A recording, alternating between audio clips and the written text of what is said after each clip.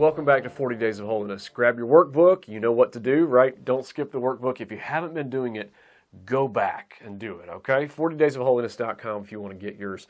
Today is day number 8. Here's our theme for today. Deeper levels of holiness are needed and possible. So yesterday we said that Leviticus was going to teach us a ton about holiness and about what that means, and today we're going to unpack that. In fact, I want to draw a diagram for you today. I'm just going to use my hand to erase this. Leviticus has an incredible way of illustrating holiness and how it develops and grows. One of the core teachings of Exodus and Leviticus is the defining of holiness as separation, all right, as separation. So I want to draw this for you. First of all, circle number 1, all right, let's say this is all people. Okay, all people. And then circle number 2, let's say this is Jews, all right, Jewish people, okay, and they are God's chosen people, right? In Leviticus, they're His people, and they're holy. They're holy in a way that all people are not, right? Because they're separated to God. But then there's another circle inside that, and that would be the family, or the tribe rather, of Levi. So the tribe of Levi is and I'm going to turn this where you can see it. The tribe of Levi, God says, it's mine. Levi is mine, and they're holy in a way that not all the children of Israel are. They are dedicated, God says, to my service in the temple, the tabernacle. They are dedicated in a way that all the rest of the Jews, the people of Israel, are not. So there's another circle inside that one, and that holiness, we're going deeper into holiness, all right? So the next one, rather, is the family of Aaron. Okay, so the family of Aaron, they are dedicated to the Lord, and they wear special garments, and they have special roles. They have even more unique roles. They do special things that the rest of the tribe of Levi can't do. They are holy in a way that the others are not, so that we keep going deeper and deeper into this levels of holiness. And if you get on further on in, you discover that there's a perfect physical specimen, all right? So the perfect physical specimen is important. He says only that kind of person, and inside that perfect specimen is the high priest. Okay, so again, one of the core teachings of Exodus is this defining of holiness as separation. And this separation to God from evil and from the common or ordinary is foundational to understanding the concept of holiness and what God is trying to teach us. Remember, God is separate from everything.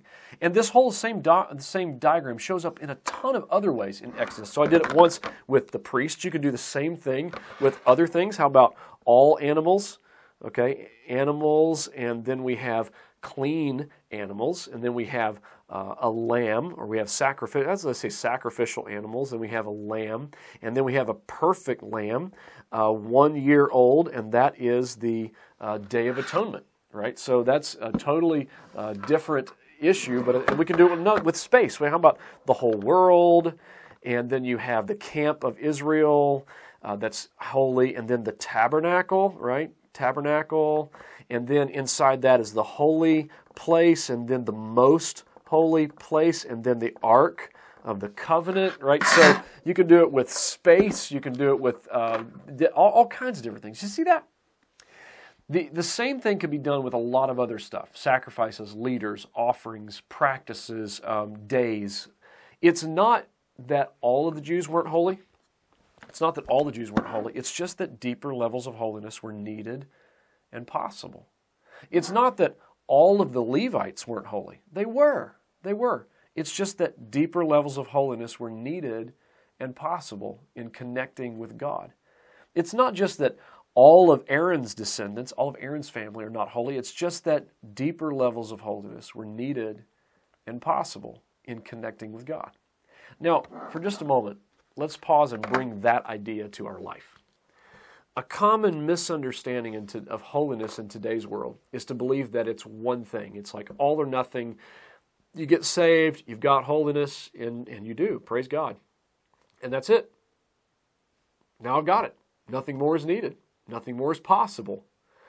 And I would just caution you that it's not either you got it or you don't, all or nothing, because people tend to think of it as if there's no movement, there's no growth, that nothing more is needed or possible. And this has produced roadblocks to some people's spiritual growth. You see, if you don't think that anything more is needed or anything more is possible, then you stop looking for growth and opportunities to draw closer to the Lord and grow in your holiness. You level off in your enjoyment of God and your depth of your becoming like Him. You don't stay serious about continued growth if you stop seeking and following holiness. And I taught you a couple of days ago to relax into God's drawing of you into holiness. But relaxing into God's continued plan of making me holy is not the same thing as thinking I've already arrived and I don't need anything more. That's a totally different thing. So here's what I want to say and teach you today. If you've just been saved, deeper levels of holiness are needed and possible. If you've been walking with the Lord for a while, guess what? Deeper levels of holiness are needed and possible. The deeper we go into holiness, the deeper we go into God's essential nature. And the deeper we go into God, the more joy and the more satisfaction we find there. The deeper we go into God's holiness, the more useful we are to Him. And the deeper we go into God's holiness, the more glory He gets from our lives, the more we become like Him. Deeper levels of holiness are needed and possible. And that's the first lesson of Exodus and Leviticus. Let's keep going deeper. Never stop. That's what God's got for you next. Deeper levels of holiness. They're needed and they're possible. They are possible. Right?